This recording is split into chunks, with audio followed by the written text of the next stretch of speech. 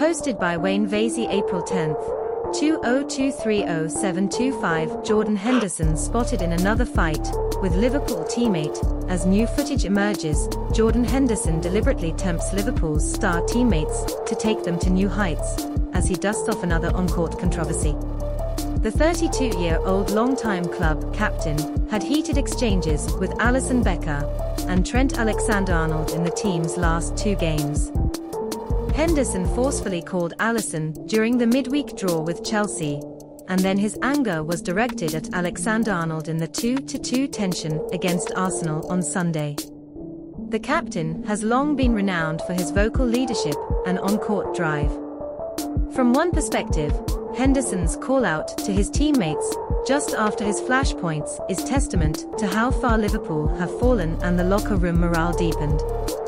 However, those who know the Anfield captain say that his strong and provocative style is crucial for the team to raise and maintain standards. It is believed to have been repeated by Jurgen Klopp and his coaching team in the closing stages of the Chelsea match. A weak header from Joel Matip gave Joao Felix a shot, but he was unable to control his orward effort and fired very well. Immediately after this incident, Henderson, enraged, confronted Alisson as the Liverpool captain seemed to accuse his goalkeeper of not communicating with Matip.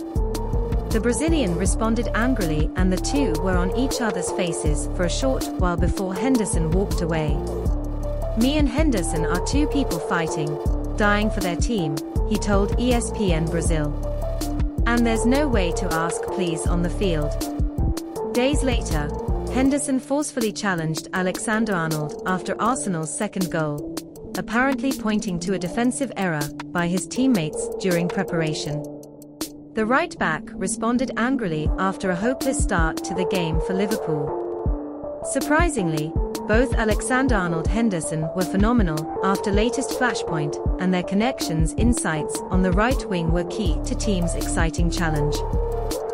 On other hand, the Liverpool recruiting team was embarrassed by 2022 signing and vowed never to repeat it again.